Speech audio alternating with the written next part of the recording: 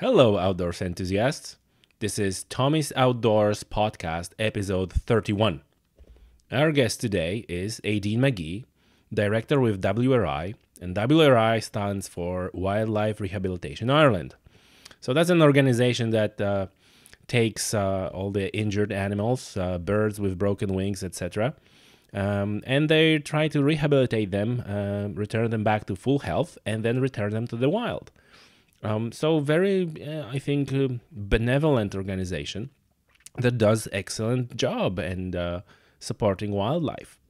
And so before we jump into the podcast itself, there's always a first.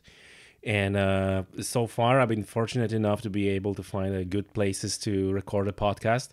I think only one of the first episodes was recorded in the car, but it was just a very short episode. Well, this time we were recording in the hotel lobby. There's a long story behind that, how it happened, but I'm gonna spare you that story. So we will hear a lot of background noise.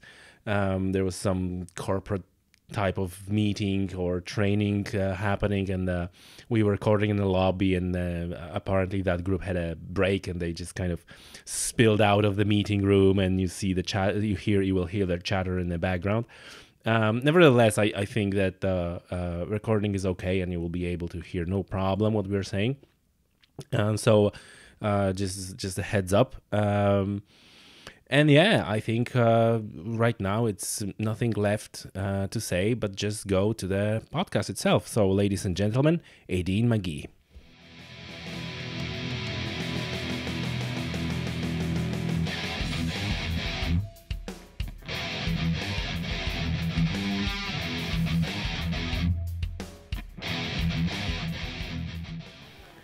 Ladies and gentlemen, with me today, Aideen Magee.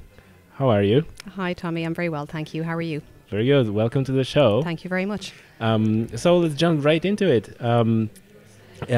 You are member of the very important for the wildlife organization. Yeah, well, I work with two different wildlife organisations, Tommy. One is Wildlife Rehabilitation Ireland, so I'm a director with WRI for the last couple of years. So a lot of my work is based with WRI, but I'm also a wildlife rehabilitator with the Kildare Animal Foundation Wildlife Unit. All right, so these are like two organisations that are doing essentially the same thing. Yes, yeah, absolutely. WRI, we kind of oversee wildlife rescue and lots of different organisations in Ireland. So we offer help and support where we can to different rehabilitators working around the country. The Kildare Animal Foundation Wildlife Unit, we are an actual rehab centre based in County Kildare, so we do hands-on rescue and hands-on rehabilitation. And so what's a connection between the two organizations? Is it any connection? Well, there isn't. As WRI, we support all rehabilitators right the way throughout the country, but my initial involvement was actually with KAF and with the Wildlife Unit, and it was through KAF and the Wildlife Unit that I actually did a course with WRI a couple of years ago, and my involvement grew from there. So okay, so WRI supports KAF. Yes, absolutely. And as WRI, we support lots of different organisations who are doing wildlife rescue throughout the entire island, pretty much. Okay. Yeah. And so the idea is to help animals that are injured and Yes. and require... yeah, absolutely. Any wildlife casualty, everything from your humble little pigeon, and we get lots of our calls are about pigeons, I have to say. So particularly, I'm based in Dublin, even though I'm with the KAF Wildlife Unit. So an awful lot of our calls will be about pigeons and hedgehogs and crows, everything from that right up to foxes and badgers and deer and everything you can possibly think of, really. Wildlife rescue is very seasonal, so depending from one time of the year to the other, say from mid-March until September, we have what's called orphan season, so that's where we're getting just baby animal after baby animal in, and then this time of the year a lot of incidents are more weather related, so if we happen to have something like a severe weather incident, we'll have a certain number of casualties coming in from that particular incident. And I already know, because we had a exchange messages on Twitter. Yes. I already know that you will go into a lot of detail about that, which I'm just looking forward. So I'm looking forward so much. As much detail as you want, Tommy. Yeah, very good. So all the detail about. Yeah. So before we're gonna proceed, for our listeners, if you hear in the background noise, is because we're recording in the lobby in the hotel. So there's a lot of people over here, and they're working on some materials. So I've tried to edit it as much as I can, but probably it's gonna be a little bit of background, but that's okay. And then before we go into that detail, how'd you started doing what you're doing? How does this like? Pure passion, Tommy. To be honest, it's not what I do for a living. I do have a regular Monday to Friday job as well. But I suppose I've always been interested in animals and wildlife from the time I literally was a very small child, and I think I rescued my first blackbird when I was 9.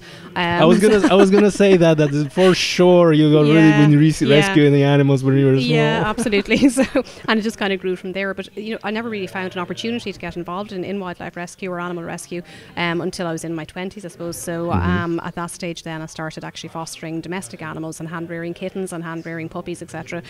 For various charities, and then through that got involved with the Kildare Animal Foundation, looking after the domestic animals and companion animals. And then about 7 years ago we noticed a need for wildlife rescue. People were turning up at our gates literally with a hedgehog in a box, or an injured blackbird, and saying, can you guys do something about it? So Dan Doniger is our manager, and Dan set up the wildlife unit, and the wildlife unit has just grown and grown ever since. That's fascinating. So I don't even want to know where to start, because there are so many things like this is NGO, right? This is like a non-governmental organization. We're not actually technically, I suppose we are an NGO actually, on a very small scale. Okay, but we're completely voluntary. So we're all of our work, all of our people who are working with us are all volunteers. So we're all doing it out of a sense of passion and a sense of just really, really wanting to help wherever we can. And every tiny drop really does help. It doesn't matter how little or how much people can do. So we're relying entirely on voluntary donations to fund our work and the goodwill of the people that we work with. So we have a lot of vets and a lot of veterinary nurses who are on board with us now as well, and they help out where they can. So, right. So how does the recruitment process work? Because I presume when you were starting, there was nothing. No. Right? So have you had to reach out to the nurses and the veterinarians and say, hey, we're doing this organization, would like to get involved? Yes, absolutely. Social media has been our saviour. So we have our Facebook page is Kildare Animal Foundation Wildlife Unit, and I think we have about 10,000 followers on that now. We've actually slightly more possibly. I haven't looked at the figures lately, but most of our supporters, I think, see us online and see us on social media. And again, if you Google wildlife rescue, our wildlife helpline is one of the first ones that comes up. So we help where we can and do what we can, and a lot of it's just word of mouth. So Dan and myself and some of the other rehabilitators, on a regular enough basis, you get a phone call from a random number, and it's somebody saying, oh, listen, you rescued a duck from a friend of mine last year and they gave me your number. So the word just spreads, and members of the public want to help where they can, and people want to do as much as they can to help out. So word spread. So social media, we've been lucky enough as well that we've had quite a lot of exposure generally through the media, and like I said, I think it's people are finding more and more animals. They were always there, there just wasn't an outlet to actually do anything about it before. So now people have a contact, and we do what we can when we can. Yeah, and you're right, because I remember even when I was small, it was like you said, sometimes an issue like, oh, there's a bird somewhere, there's a animal injured or something, and now what you're going to do with that? And usually the first instinct is go to the veterinary specialist, but they're these are businesses, they're sometimes closed in the weekends. There's nothing to do. No, and I think the vets are absolutely fantastic, and we couldn't manage without them, but wildlife rescue really is a team effort. So the vets that work with us and the veterinary nurses that work with us, they will do their intervention, and their intervention is providing the immediate medical care that an animal needs. But an animal often would need extended period of rehabilitation. So we might have a hedgehog that comes into us with a strimmer injury. It would be very typical of what a hedgehog will present with. So somebody has been mowing long grass, doesn't realise there's a hedgehog in it, and the hedgehog will come in with something like a severe laceration on its head, for example. So we need the vets to suture that, to flush it out, to clean it, to get it to a point where it's okay then to come back to rehabilitation. We don't expect a vet to hang on to that animal for the period of rehabilitation, which could be anything between 4 and 6 weeks. So that's where we come in, and we provide that rehabilitation and that daily care until that animal is ready to return to the wild. That's actually a very good point, which I never thought about it, because you have this initial intervention where putting bones together, or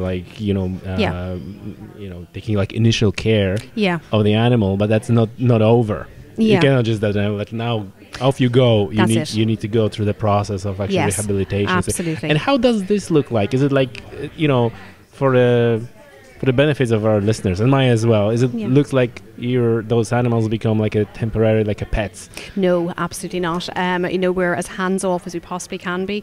These are wild animals. They belong in the wild. They are absolutely not our pets at any stage. Tempting as it is to think of them like that. And when you're looking after an animal on an ongoing basis for 4 weeks or 6 weeks or 2 months or whatever it is, you automatically do become attached to them, but you remain a detached distance as well, if that makes sense. I know it's a bit of a contradiction, but you really do care for them for the time you have them, but you always have in your mind these animals do not belong to us. They do need to go back to their natural habitat, and that's our ultimate aim. So we handle them as minimally as we possibly can. So if it is something like a strimmer injury, say for a hedgehog for example, a lot of the time that animal just needs to be monitored and have its medication put into its food every day and weighed every 2 or 3 days to make sure he's maintaining weight or gaining weight if necessary. But other than that, they are left completely and utterly alone apart from necessary medical intervention. But isn't like a lot intervention anyway if you're weighing that? How often you're weighing, like in that example? If we're weighing them, probably only every couple of days. It depends on the state the animal is in. If they're in a state of severe emaciation, we might weigh them every 24 hours. Once they actually start to recover and gain a little bit of weight, well then you're keeping an eye on them to make sure they're okay. So you do it as necessary, and it really does depend from case to case. But we absolutely, we don't want those animals to become habituated to us, because when they go back to the wild, we want them to have their natural instinctual fear of people, because the vast majority of people are wildlife friendly, but of course not everybody is. It's safer if they're kind of if they have not drawn into human. Absolutely. If they have just a natural caution, that's what we want to maintain. Because even with the best intent, somebody might actually turn them into pets, and this is probably not what we want anyway. Absolutely. Every year we get fox cubs in. Okay, so when fox cubs come into us, usually around beginning of March, kind of mid-March is when foxes give birth. So when fox cubs come into us, this year I had I think I had 4 cubs that I had at various points. One little guy came into me when he was only about 6 days old, so his eyes were closed, his ears were closed. Wow. Looked essentially like a puppy at that stage, absolutely tiny. But again, as soon as I had him at home then for about first 6 weeks of his life. Then he went back down to the wildlife unit, where we had a number of other fox cubs that were completely wild. And it was just extraordinary to see it, Tommy, because as soon as I brought him back down, he had been like a pet for the first 6 weeks. At that stage, he needed nurturing, he needed care. He slept with a teddy bear, he slept with a little hot water bottle. I was syringe feeding him initially, that went on to bottle feeding, and then we started to wean him.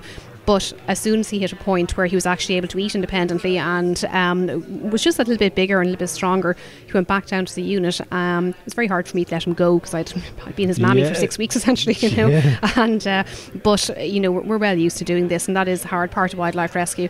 So brought him back down to where he had a number of other fox cubs. And as soon as I put him into the pen, I just stayed with him for maybe the first 20 minutes or so.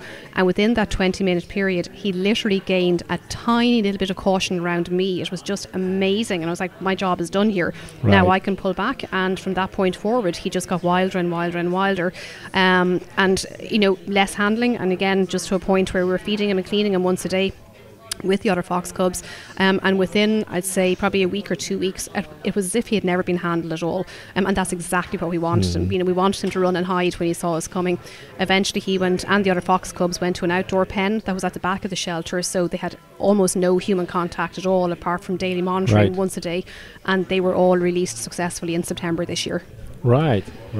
So, but they are like in the pens or in the cages, like they're like, what? How does it look like? So do they have like how much space do they have? Okay, it depends on what stage they're at. So I said, when he was with me at home, I live in a 3-bedroom terrace house, and my smallest room is my wildlife unit, so it's like a mini version of a rehab unit. It's amazing what you can fit in there. Okay, so I can imagine the coming in the boxes, stocking up the ceilings with different animals. Yeah, absolutely. So so start with me initially down to the shelter, where they were in a pen that's probably about maybe, I'm not sure the exact dimensions, maybe 3 meters by 3 meters, and that's an indoor pen. And then from there they progress to what's called a pre-release pen, which would probably be about 6 meters by 5 meters. Say it's pretty big, and that again has an area for them to dig. It has old tree trunks, it has tunnelling for them to go and hide in, and again just creating as natural environment as we can. And then we gradually start introducing more natural natural foods that they would have. Initially they're on dog food and cat food.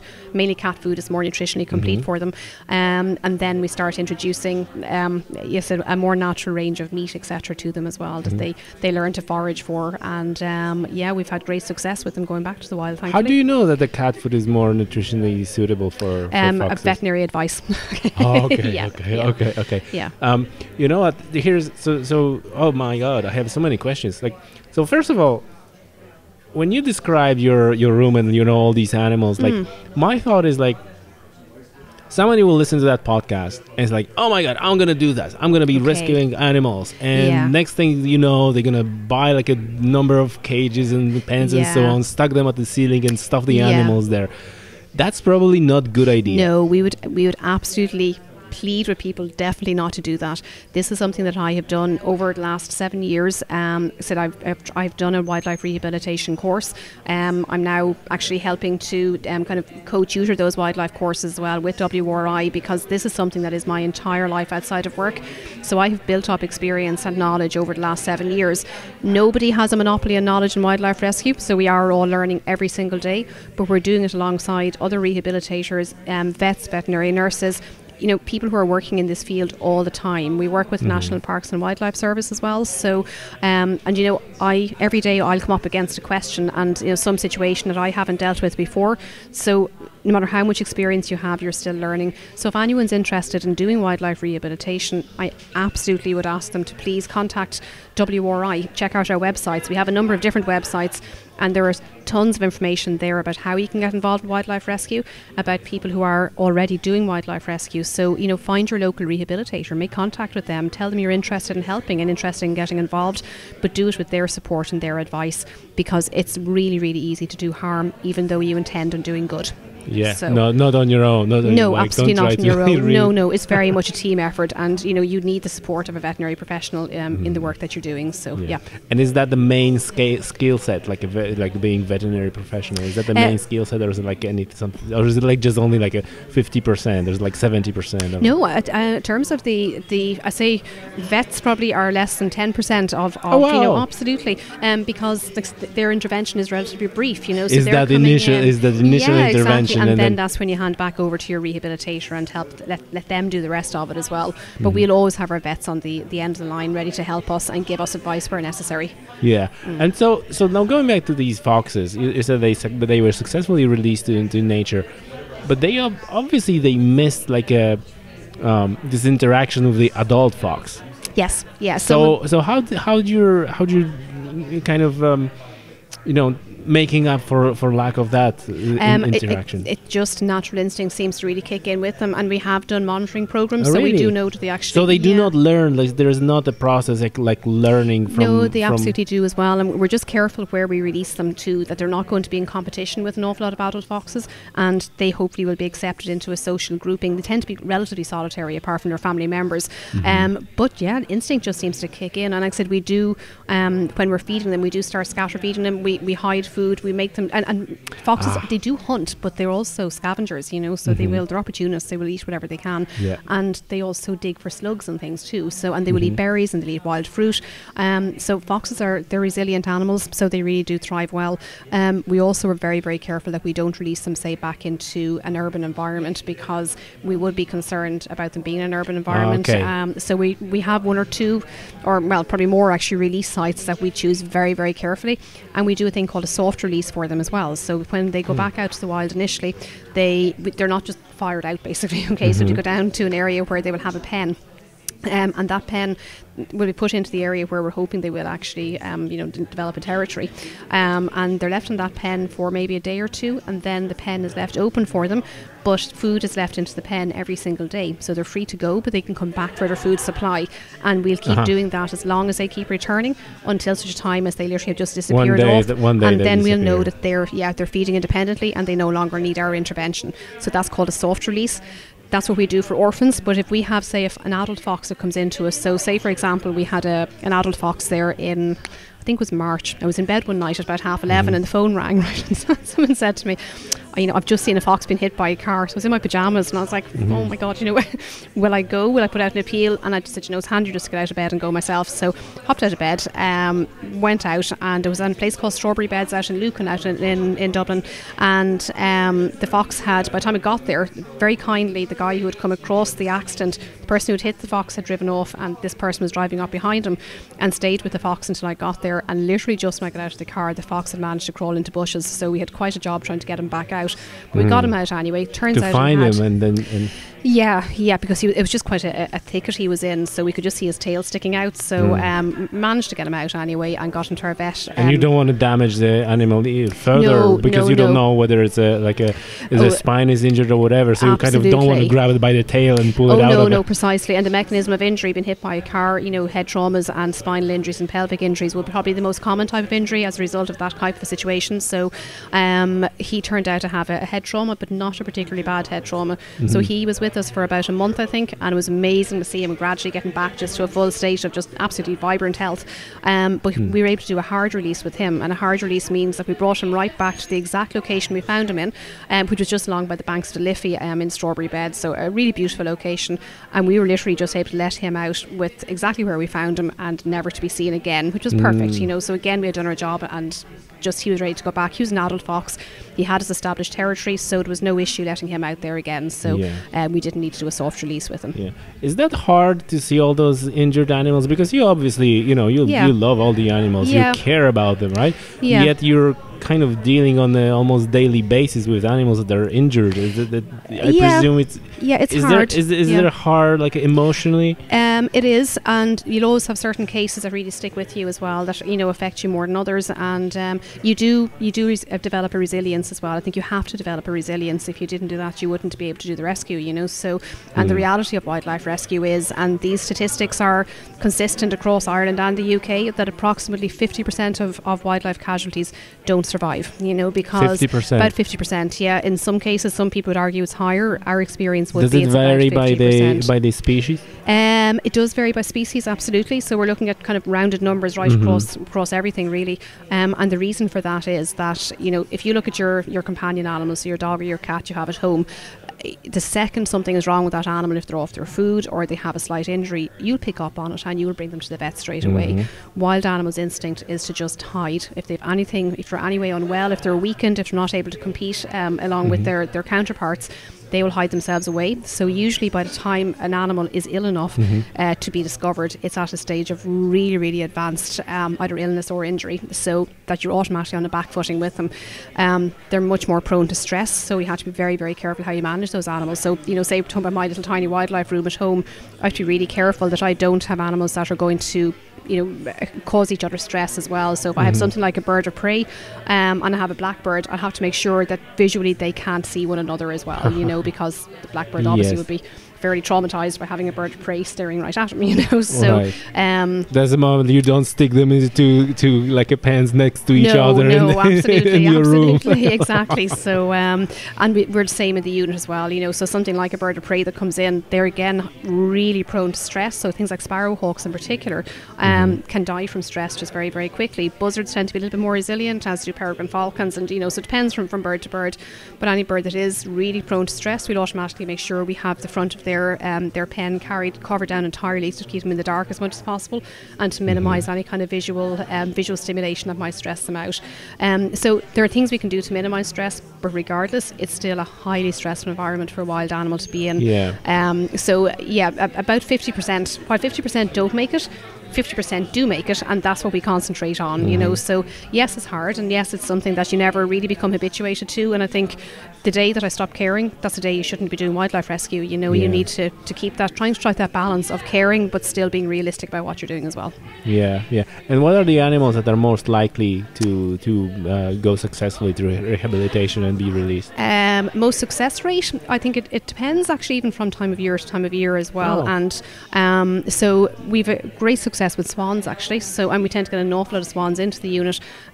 We actually had one that was on the front page of the Irish Times today, coincidentally. One of our volunteers, Alex, released a swan that had been picked up in Wexford a couple of well, it must be about 4 or 5 weeks ago now, I'd say, actually. That swan was released back successfully today in Bray, and she'd lost her entire family through predation and through road traffic accidents. So now she's been introduced into a new group of swans, but just happened to, somebody picked up the story anyway, so it appeared in the papers today. So we've great success with swans, we have good success with foxes, badgers. We don't have as many of them in, but we have great success.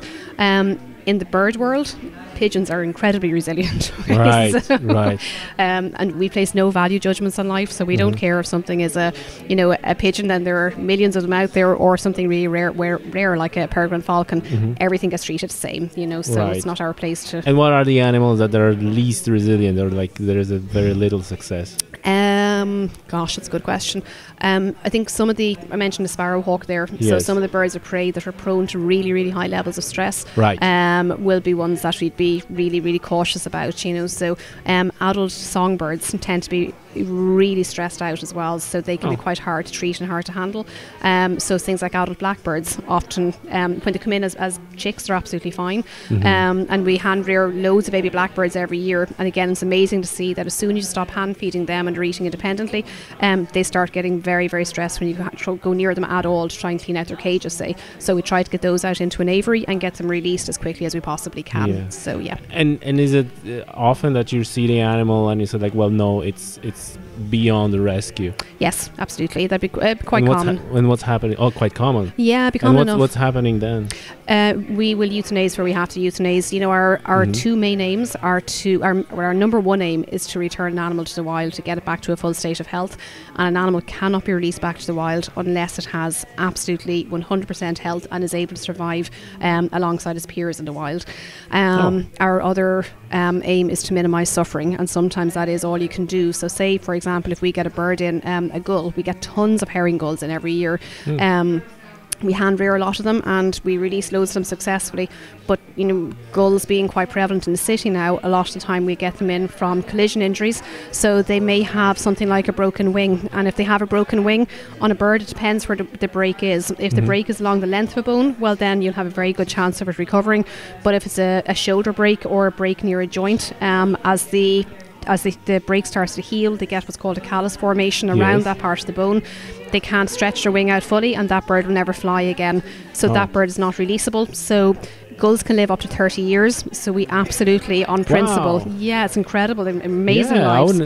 So we would never, that bird would have to be euthanized in that case, unfortunately, because we absolutely would not confine a bird that belongs in the skies.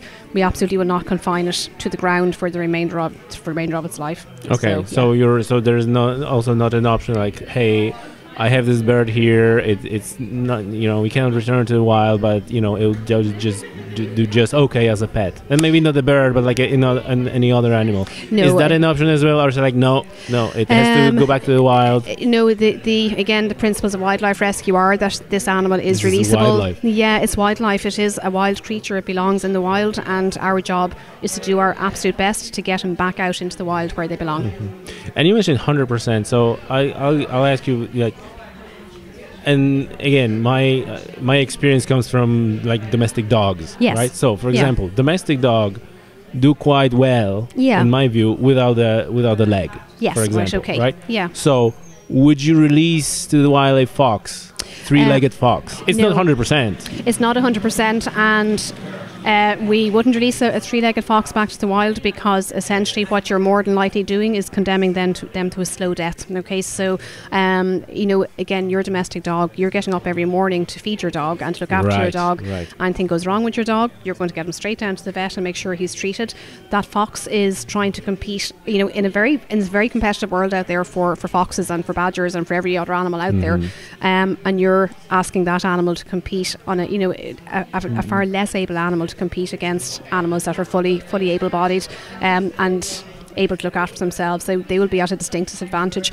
We can't monitor them. We can't make sure they're okay. So therefore, we've got advice from vets in the UK say these animals don't do well and they don't survive. So therefore, we can release them looking like they're perfectly fine, and they will be perfectly fine from the rehabilitation process.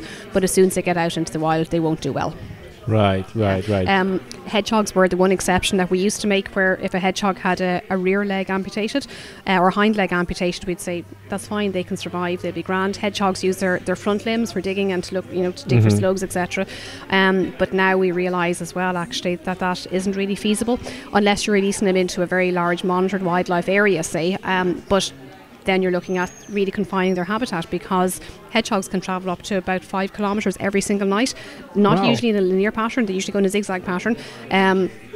But hedgehogs that have one rear leg missing, hedgehogs use their back legs to groom around their heads and around their ears, and it's been discovered now that a lot of hedgehogs that have a rear leg amputated, they'll often be found with a really heavy parasite burden on that side, basically. So if they have, say, a right hind leg, because they can't scratch away ticks and things, so they come in and they might be absolutely covered in ticks on one side of their head, and that's really debilitating for them and cause them to become very ill, and that wasn't something that was realised in wildlife rescue for a long time. So we do realise it now, and we are all learning. So unfortunately, if a hedgehog comes in and a hedgehog needs a hind leg amputated, that animal we don't want to do it, but on a welfare basis we have no option but to euthanize that animal. Okay.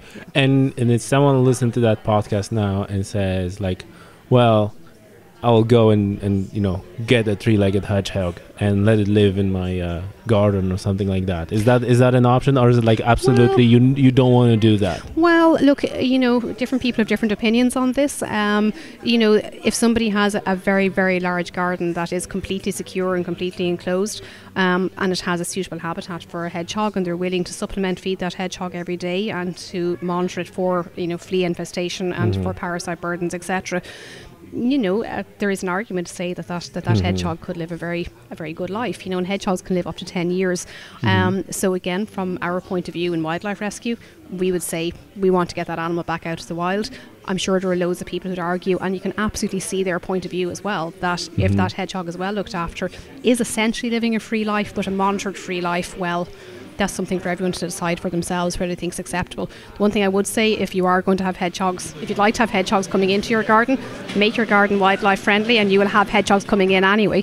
And hedgehogs actually are great climbers. A lot of people don't realise that. So they can climb, a hedgehog can climb a wall that's 5 or 6 feet high, as long as there's something like ivy on it for them to cling onto. So they'll scramble up the ivy, they'll get to the top of the wall, roll into a ball, and just roll down the other side. Wow. So you only spend energy going up and then just enjoy the ride back down, basically. How did you learn so much about hedgehogs? I'm assuming that you know a lot about various different animals, but I'm just being blown away about your knowledge about the hedgehogs and about how they scratch themselves and they need all 4 legs and all that. Little bit by little bit. A lot of these are from cases that we've actually had, so these are pure experience, and again, like I said, we're very lucky in WRI that we've had lots of really, really good international speakers coming to our conferences and helping facilitate our courses, and so we're all learning together all the time. And I'm having my wildlife manuals at home from the BSAVA, the British Veterinary Association. So I read these avidly as well. Okay, so kind of hand in hand with having my hedgehogs in the wildlife unit in KAF. It literally is. It's, as long as you take a wilder approach in wildlife rescue, you build your knowledge as you go. Really. So, is it possible to kind of make a living out of rescuing wildlife? Not really, unfortunately. Okay, so I wish it was. I'd be doing it full time if I could, Tommy. You should. I think you should. I'd love to do it full time, but have to pay bills still as well, unfortunately. So it's very, come very on, difficult. people, go ahead and donate. Donate, like. Absolutely, as long as I can eat, I'm happy. Okay. Now we're gonna put the links on the description of the podcast, and we're gonna just do the campaign. Like, people, go and donate. Excellent, thank you. Absolutely. It's very difficult, because even say veterinary professionals, I mean, there is no money in wildlife rescue essentially. So vets are going to still, even if they had an absolute passion for wildlife, they have to make a living. So they're treating their domestic animals or their farm animals or large animals, whatever it happens to be. So at the minute in Ireland, it's nearly impossible to make a living out of. It is impossible to make a living out of wildlife rescue, really. I think the UK probably something similar, but like I said, most people, I'm hoping that's something that will actually change. And actually, as part of WRI, one of the things that we have a project underway at the minute, which is really exciting for us, is a project to build Ireland's first dedicated wildlife teaching and rehabilitation hospital. So it'll be based out in North County Dublin. We do have a location that we can't really kind of talk about just yet, but we have the support of Fingal County Council, which is just amazing. So it's a kind of a 3 to 5 year plan, but we're hoping that within 3 years, the feasibility study has been done already. So we know our location is a suitable one, and we will be building the hospital. It is a reality, which is just amazing for us. Wow. Now, it'll be mainly staffed by volunteers as well, and but yeah, but there's a lot of organizations who are based on volunteers, but there's like a core staff. Yes. Who's doing that full time? Yeah, there are. Right. I'd say for anyone interested in getting involved in wildlife rehab, do it out of passion, do it because you really, really care, and have no expectations of making a living out of it. And that's for sure. That's for sure. That's a good recipe for success, right? Do something with passion and like. Yeah, exactly.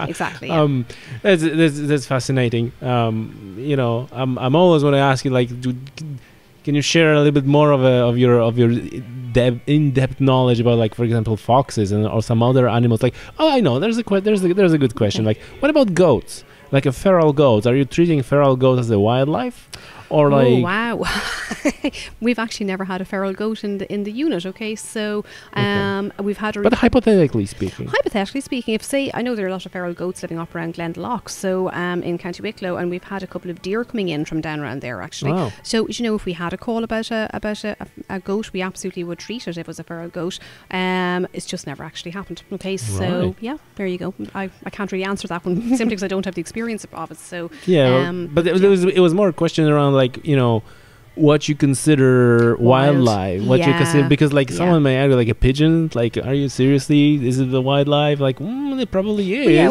And actually, we'd often get racing pigeons in as well, which clearly aren't actually, they are domesticated. But pigeons originated in the wild. Pigeons we would still consider them a wild casualty if they come into us, even if they are a racing pigeon. And racing pigeons, often we just find them completely exhausted. Somebody will ring us and say, look, a pigeon has landed on my balcony, has been there for the last 2 days, and it turns out it's just a pigeon that's gone off course or whatever it happens to be. Literally just needs a few days of food and water, and then they go off again as well. So absolutely we will treat them, 100%. Okay. So now you mentioned deer, so let's go into whole that area, because I presume this is like a huge subject with the deer. So first of all, during our conversation again earlier on, you mentioned like deer are not really that, well, maybe not suitable is not the right word, but they're not you cannot rehabilitate them well. Well, yeah, and we get very few deer in actually. Okay, so the deer that we have had in that we've had success with generally have been fawns, tiny fawns that have come into us. And is it like usually they shouldn't come to you in the first place because fawns are being left? That's I even remember when I was a small kid, which was like a lot of years ago, right? Yeah. It was like a campaign on the TV, like, hey, people, if you see small fawn, it's okay. Yeah. It's okay. The mother will come back, he will suckle, and then we'll let it's like, okay. And so this is happening, like people saying, oh, this poor deer, mama should be around him. It's like, no, these are wild animals. Yeah, no, 100%. And we'd often get calls from people as well saying, we have found this fawn exactly like you're describing. We found this fawn has been abandoned, and we're saying most likely has not been abandoned. Just we'd ask people in that situation to monitor and go back. Maybe they can be on their own for up to kind of 10 to 12 hours basically. So it absolutely does look like the mother is gone, but she's not. The mother will leave the fawn in long grass, and leave them there completely safely. And she'll go off and she'll feed, etc., and come back to them eventually. Well, not completely safely, because the foxes, when they find them. When I say completely safely, I mean relatively okay. Yeah, like for the wildlife, like for the wild animal. Absolutely, as in they haven't been abandoned. Okay, so and that actually exactly the same thing happens with leverets, with baby hare, but we come back to them again anyway. Sure. But the deer that come into us, then deer suffer from a thing called post capture myopathy, which basically it's that was a term that you mentioned. Is like, did wow, wow. No, I knew at that point. I knew this is going to be a very interesting episode, because you're like, okay, we're going to go really actually, deep. It's one of those terms I kind of like saying, even silly, but anyway. So, but post capture myopathy means it can happen for up to 3 weeks after an animal is found. And essentially, kind of simply put, the deer goes into shock and their body shuts down, they die, and it can happen really, really suddenly. normally. So it looks like the animal is doing completely fine. You know, maybe they're suckling and they're gaining weight, and then suddenly you go in one morning and they've just died. Okay, so you know, we only take deer in when we absolutely have to, when there is absolutely no other option, because they are so prone to this and to going into shock and not doing well in captivity. Adult deer, the main concern with them is physically actually getting them into a situation where you can rehabilitate them. They again are highly stressed animals. So if they're big. They're huge, and they actually can be quite dangerous, you know. So an animal that's obviously in a distressed state, if you get a kick from a deer, you're in serious trouble, you know. So, and a lot of the time their injuries are such as well that they can't be treated. So in which case, the only option we have, we'll often get a call, say, from the guards or from National Parks and Wildlife Service or from a member of the public, whoever happens to find a deer. And unfortunately, again, a lot of the time, the only option is to actually, we have a number of marksmen who will work with us, who will go out, and they will be able to bring that deer suffering to an end very quickly for us, you know. So we would love to be in a position where they are treatable, but a lot of the time they aren't. And particularly, you know, deer can keep moving when they are really badly injured. So if a deer is actually down, the chances are their injuries are absolutely catastrophic, and the chances of saving them are very slim anyway. And most of the time, the kind of situations we would get call abouts are where an animal has been hit by a car. So if an animal's been hit by a car, you're looking at a little bit like the foxes, you're looking at pelvic injuries, broken legs, head traumas. Chance of recovering from any of that are really tiny, you know. So like I say, if it's a tiny fawn and the fawn definitely is injured or definitely has been abandoned, then absolutely we'll take them in. But it's a rare enough case, to be honest. Yeah, but 200 kilo red stag, you wouldn't. No, it's not feasible. You just can't do it. We'd love to be able to do it, but it's just not feasible. And like I said, you generally don't even get calls about them because these animals will keep moving. Like we've had calls from people up in Ticknock Woods in South Dublin, who've said, look, you know, they called us and said they've seen an animal running through the woods that clearly has been shot, but not badly enough to take it down entirely. Right. And that animal is obviously suffering, is obviously in a lot of pain. And by the time anyone gets out there, the animal is long gone. So they can keep stress to keep them moving, you know. Yes. So trying to actually even get close enough to them to help them is next to not impossible too. Yes, that's correct. Yeah. Oh, wow. Listen, so someone may argue that by doing what you're doing, by rescuing wild animals, we're actually interfering in the natural way the life of wildlife goes, and these animals being, you know, there's a counter argument like being hit by a car is not necessarily natural. I was just going to say that's my answer, Tommy. Okay, so I already answered that. Yeah, you kind of answered yourself there. Okay, so do you know, so many of the injuries that we see animals coming in with, and even the illnesses we see animals coming in with, they're caused by people. You know, they're caused by human encroachment on their environment. So therefore, I think we really have an onus to actually step in and help where we can. And even if it's not caused by us, if we have the power to minimise suffering for an animal, I can't see an argument why we wouldn't do that, you know. So and we accept the fact that we can't help every animal. That's absolutely fine, you know. So we'd love to be able to. We know the natural order of things, that some animals will be predated by other animals. Perfect, that's exactly how it should be. But if we can just help an animal that is actually suffering in front of us, we will do that regardless of what the situation is. Yeah. And so this type of organizations, they're like around the world, I presume, right? There's lots of. This is like, and even like in America, I presume, in Asia, and so on. So, is there any organization, like a global or international organization, that will kind of? Well, I suppose the World Wildlife Fund, are they called that anymore? Actually, I'm not sure. WWF. Yeah, absolutely. So there's lots of huge international organizations that are helping. And WWF also kind of this. I'm more asking about like a specifically rescuing injured animals rather than. Well, there are a few very big organisations. So, say, you know, Wildlife Rehabilitation Ireland, we started our initial training as well with our American equivalent. So they actually, so our courses actually would have come from them initially, but now we've developed our own courses. So they're a pretty big organisation in the US. Obviously, what they did was adapted to suit our wildlife and our habitats. Yes.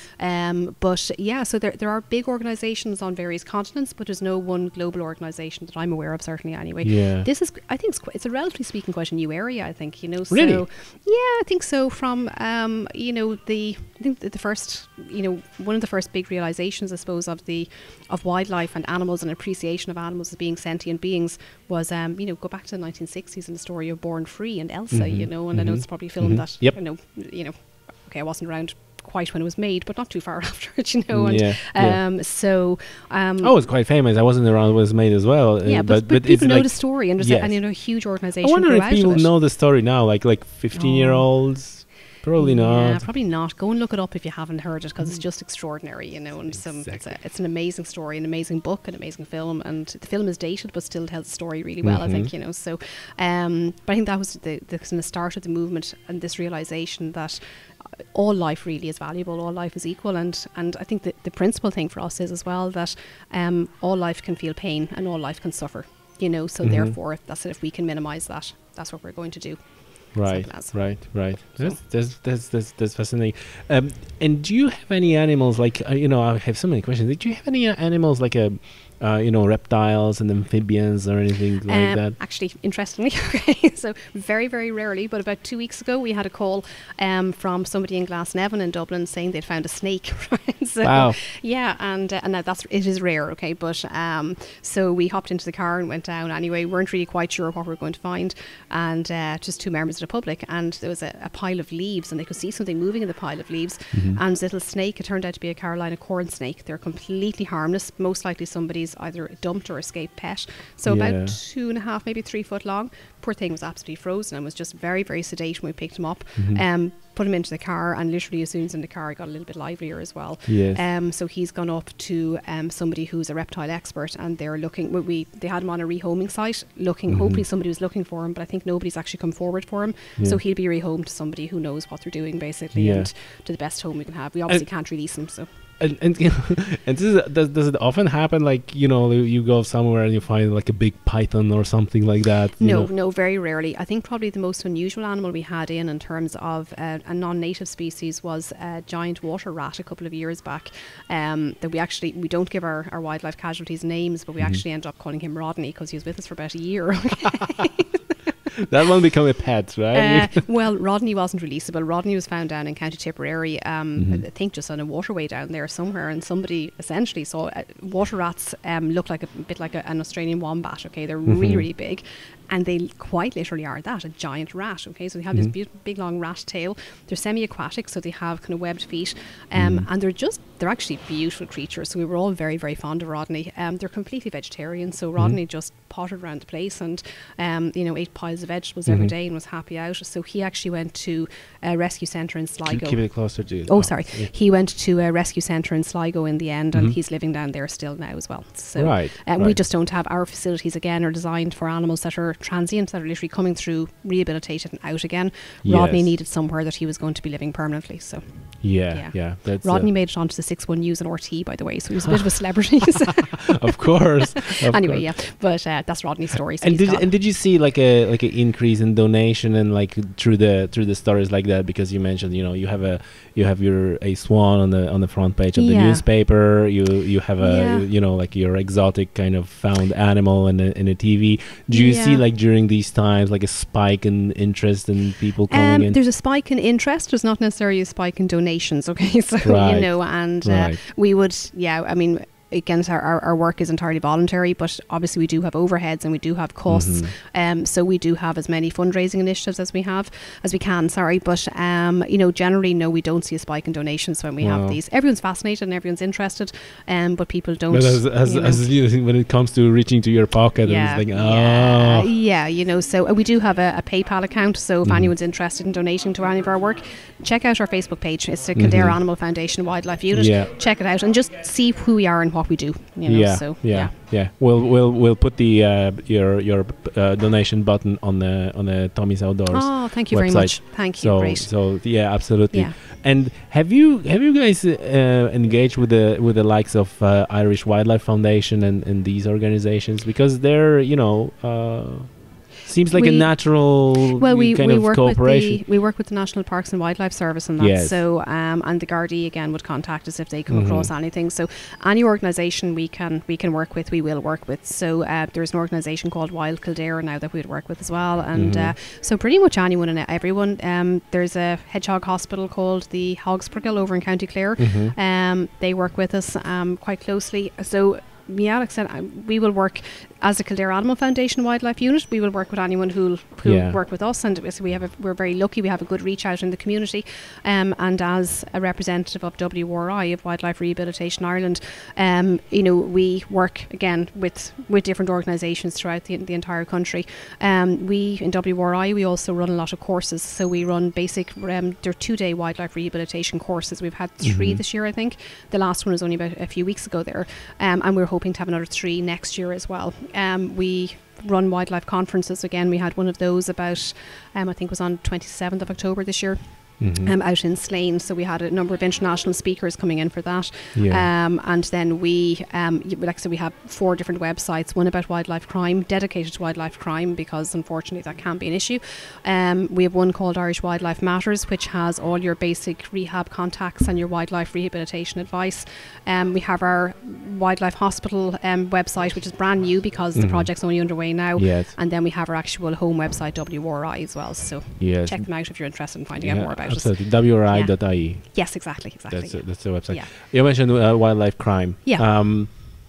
Can you tell us a little bit about the wildlife crime and what's your involvement in combat? Thankfully, it's quite minimal. Okay, the involvement that we've had, but again, we would certainly work with the guards if they come across anything that, or again the National Parks and Wildlife Rangers if they come across something, they would come to us, or a member of the public. I suppose it's how you define wildlife crime. People automatically think of kind of an intentional cruelty. Absolutely, that does happen. Thankfully, it's not something we come across a huge amount of. But wildlife crime is everything as well, from like illegal hedge cutting, so illegal habitat destruction. So if you have, there's a badger set, or there are pigeons nesting in a tree, you can't take down a tree that has an active nest in it. So that's actually technically a wildlife crime because you're interfering with something that is protected. And all birds in Ireland are protected. There are some derogations around, situations, say in agriculture, if birds are going to cause damage to a crop, etc. as well. But other than that, all birds are protected. But then, of course, you do come across things like, I suppose the things that we'd find, you're asking about, about being upset about situations. One of the ones we came across a couple of years back was a badger that had been caught in a snare in Cabinteely, actually, in Dublin. He came in with an injury that he had a constriction injury around his stomach. So basically he'd managed to get himself into a snare that had pulled really, really, really tightly, and it literally had cut through all his layers of skin right down into his abdomen. And he was in a really bad way, and we think by the pattern of the ground around where he was found in the snare, he probably had been there for several days, so that's a terrible, terrible thing to actually witness and to see. We actually did manage to save that badger, thankfully, and he was released. He was released back, but we have had other badgers in that have been caught in snares that we haven't managed to save, and that's upsetting, when you see an animal that clearly is suffering and clearly has suffered, and there's nothing you can do about it other than bring their suffering to an end.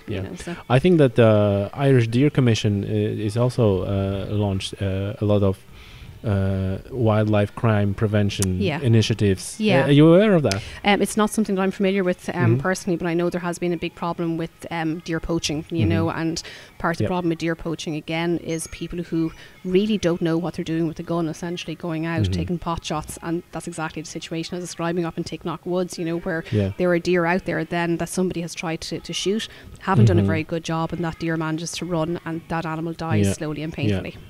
Like I like this maybe not expression, but like if you see the animal that was shot and injured and not killed, then somebody was taking a shot that has no business taking. Absolutely, 100%. Right. Somebody go on the range, practice with a gun, and make sure that once you're taking a shot, you're actually going to kill an animal, because you're out there in the woods, essentially, dealing death. So make sure you know what you're doing. 100%. If you aren't in a position that you can take that animal down instantly, and you can actually bring his suffering to an end instantly, you're dead right. It's a good way of saying it. You've no right to be taking that shot in the first place. And speaking about that, do you have a lot of engagement from the hunters and anglers community? We wouldn't have a whole lot of engagement with them, but we've had people from the deer hunting community speaking at our conferences in the past as well, and just looking to explain from their point of view, because obviously wildlife rescue and rehab, hunting isn't something that a lot of our members would actually agree with, but we also do recognise that there are obviously there are people in the community who would totally disagree with us, and that's fine. And we do want to hear their voice as well. We want to hear that's their, fantastic. what they're doing, It's absolutely fantastic that you're saying that, because one of the things that I actually wrote even blog post about it, that all the people who care about the wildlife and should work together. Yeah. Because it is a hard subject, and the wildlife and the habitat is under so much pressure from from the farming sector, from the industry, from the mineral extraction, from so on, that sportsmen, conservationists, people who like to meditate, they actually all should work together. They shouldn't be, pointing fingers and kind of like, you do this and I disagree with that. Like, well, okay, fine. As long as once we have big, healthy habitat, a lot of animal there, then we can have that discussion. But at that point, so it's actually a little bit maybe surprising to me, but I'm super happy that what you said, that like you're actually engaging with these people, because I quite, and this is the question maybe I'm gonna ask, like, what is your perception of, like, again, hunting and angling community? Are you think these are like I actually already said that these are not like, because the question I'm asking is like, do you think are they bad guys, or are they actually like a boots on the ground who see what's happening? And quite often, like, from people who are engaged in the marine conservation, in Irish Wildlife Trust, they say like, well, they're boots on the ground. They're there like every day. They see the animals. They have a lot of information. I think there's a point for discussion there. So absolutely. Like I said, I'm not somebody who's going to go out and hunt. Okay, so simple as that. But I absolutely is saying, I think engagement with people who are involved in various aspects of the community, who are doing it responsibly as well. Who are absolutely fully aware of what they're doing, know how to do it properly.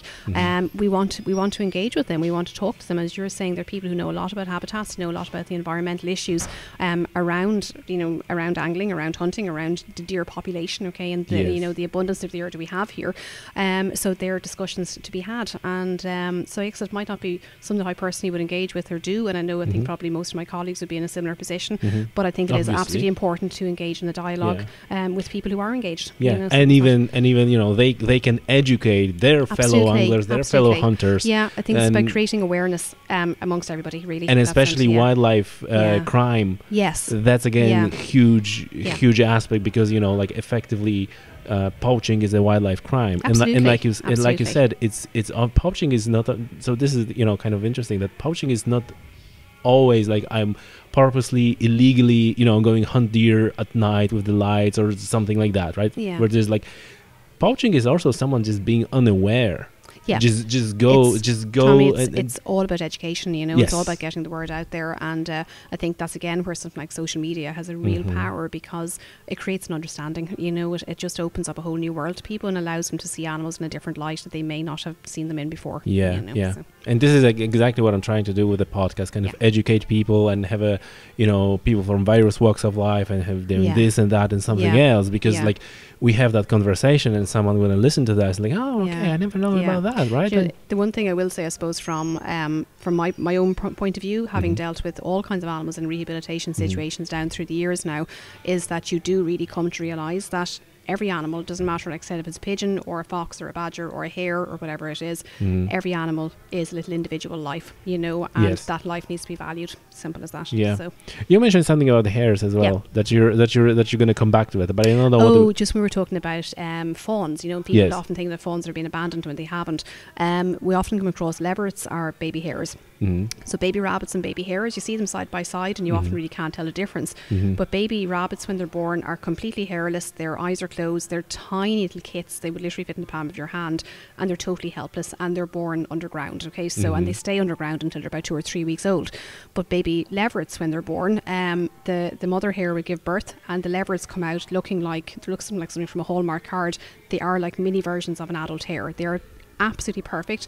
Their eyes are open, their ears are open, and literally within a couple of minutes of being born, they're able to run. Okay, so they're just these extraordinary little creatures. So They the parents, have absolutely, yeah. So the parents don't actually have them in a burrow underground. They actually just leave them in long grass. The parents go off, can again go for an extended period of time. It could be maybe kind of 8 to 10 hours. They will leave them in long grass. They separate them out. So if a predator comes along, if the mother hare has 3 leverets, if she leads all 3 together and a fox comes along or another predator comes along, she'll lose all 3 babies in one go. Yes. So what she does is separate them out, so they might be up to kind of 10 metres apart. So we'd often get calls from people saying 10 meters, is that enough? Yeah. You would imagine that the fox will, No, not necessarily. No. So and they're in very long grass. They're very well hidden, So and so somebody will ring us and say, "Oh, look, we found an abandoned baby rabbit," and we're saying it's probably not a baby rabbit, it's a leveret, and please leave him where he is. And it's everything in your instinct is to pick up a baby animal and to look after that baby animal. We're saying chances are he's completely fine and just needs to be left for his mother. So we have ended up with leverets in our care that most likely weren't actually orphaned at all. Now, if someone monitors them and they, the parent hasn't come back, well then absolutely we'll take them in and we'll look after them. But we need to make sure that that's definitely the situation. Yeah. Sorry, excuse me.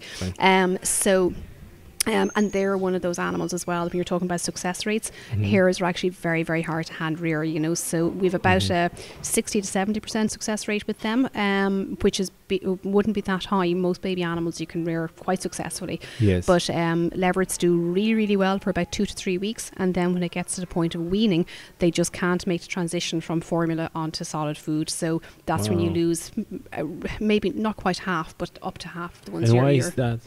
Their bodies just don't have you're feeding them artificial food. We're feeding them puppy milk. It's the closest we can. Okay. So they're missing some key nutrients. Yeah, absolutely. Now this year actually our success rates have really, really risen, and the only thing that we've done differently was to add a teeny tiny little bit of live probiotic yogurt into their formula at every single feed, and our success rates soared. So there you go. I'm saying nobody has a monopoly on knowledge in wildlife rescue. Yeah. We've just discovered that this year. And are you doing a lot of because it's like a kind of research and development almost? It is, yeah. And you're doing a lot of this kind of experiments. It's like, I have this animal and it's like, it's very likely it's not going to survive. Well, let's try something new. Well, if, as long as an animal is doing well, we always go tried and tested. We always check everything with our vets as well, again. So we don't just kind of experiment, and say, let's try this and see does it work. We also talk to rehab centres in the UK and they will contact us as well. So something that we've had success with, we will share with our counterparts in the UK, and they will share back with us when they have success with something as well.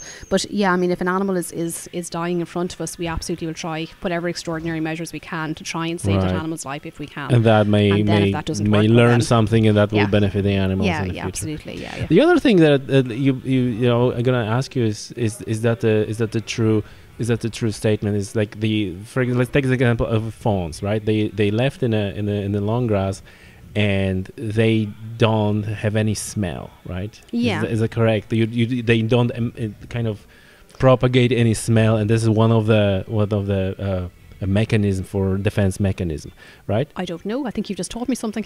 Oh, really? So this is what I heard, that they compared to the adults, they don't have any smell. Okay. So the predators are less likely to pick them up. Yeah. So now when people are coming in and there's like kind of poor animal, whatever, they can leave a human smell on them, and that may actually cause the mother to actually abandon them because the mother smells the smell of a human.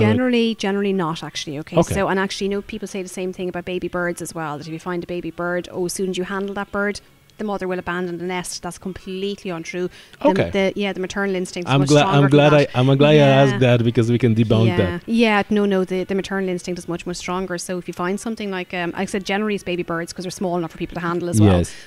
If you find a bird sitting on the ground and you can see the nest in a tree, put them right back up there. It's completely fine. Don't worry about handling them, and the parents will pay not a jot of notice to the fact that you have done that as well. Okay, so it's fine. Wow, that's good. Parents want to protect their babies. I'm glad I asked that question. Okay, Aideen, so tell us how to get involved, and if someone is listening to that podcast and hopefully they say like, great, I want to get involved, I want to help out. Sure. What's the obviously go to wri.ie, help, donate. Is there anything else? Is like anyone who wants to go extra mile? The extra mile, I'd say, is to have a look, keep an eye out for our WRI rehabilitation courses. Like I said, hopefully we have one coming up in January, as far as I know, January or February. I can't remember the exact dates offhand, but have a look on our website anyway, and you can find it there. Other than that, have a look at our Facebook page for the Kildare Animal Foundation, the Wildlife Unit, and contact us, send us a private message. Anyone is welcome to contact me either if they want to private message me. I'm Aideen Magee, it's Aideen Magee, and I'm on Facebook, so if anyone wants to contact me, they can private message me on that, or contact me through the Kildare Animal Foundation Wildlife Unit either, and look up your local rehabilitator. Like I said, our unit is based in Kildare, I'm based in Dublin, but look up the Irish Wildlife Matters website and find who your local rehabilitator is. And is it like in every county? Them. Yeah, there are people in most counties, or contact your local vet and just say, listen, do you know any wildlife rehabilitators in your area, and get involved that way. So start doing a little bit of research, find out who's there, or find out who's in your community. You might have a rehabber very close to you and you just don't realise, so get out there and start doing the do, but do a little bit of research online first and find who's closest to you. Yes. Do you have any concluding thoughts for our listeners? Gosh. Just, I think, protect the environment, help where you can, simple as that. And, if you do come across a wildlife casualty, actually, this is one of the questions that get asked most commonly. If you come across a wildlife casualty, what do you do? And the one thing we say, first of all, is look up Irish Wildlife Matters, find somebody who you can contact. But as soon as you do contact somebody as well, don't touch the animal that you have found unless that animal is in immediate danger. Okay, so and the number one rule is don't put yourself in danger either, by the way. So if you're on a motorway going 120 kilometres an hour and you see an injured animal on the side of the road, don't slam the brakes. Yeah, absolutely. Okay, so you're no good if you become a casualty yourself. So help where you can help, but be sensible about it. And again, monitor the situation and get advice, because sometimes animals look like they need help and in fact they don't. So take photos if you can take photos, talk to your rehabilitator or your vet, get the advice. If it's an animal that's safe for you to handle and looks like it does need handling, get the advice on how to do that and do it safely. And please don't try and treat the animal yourself. Get them to somebody who's experienced, and they will do their best to save that animal and to do what they can for that animal as well. But get involved with wildlife rescue. Like I said, I've been doing it for about 7 years now, and it pretty much has. Don't expect it to take over everyone's life. It has taken over my life because it's a complete and utter passion for me, and I can't imagine not doing it. My life would be incomplete without it. But it doesn't matter how much or little you can do what you can to help. People will sometimes say to us, all I can do is transport, and we're saying, well, if we can't get a casualty from A to B, we can't do a single thing. So no matter how small the thing that you're doing is, that is one little cog in a much bigger wheel that actually will help to minimise suffering and get that animal back to where it belongs. Awesome. Aideen, I think you're an amazing person. I think you're doing amazing work. One tiny cog in a very big machine, Tommy. Okay. So. Yeah, I think you're quite big cog in that machine. I think you're quite a big cog in that machine. So listen, I wish you all the best in that work, and thank you for being on the podcast. It's been fascinating talking to you, and I hope that our listener will get a lot of insights, a lot of knowledge, and I hope that also you guys get some volunteers, or maybe at least some donations. Great, thank you so much, and thanks very much for having me on as well, Tommy. I really appreciate it. Very welcome. Okay, thank you. Bye-bye.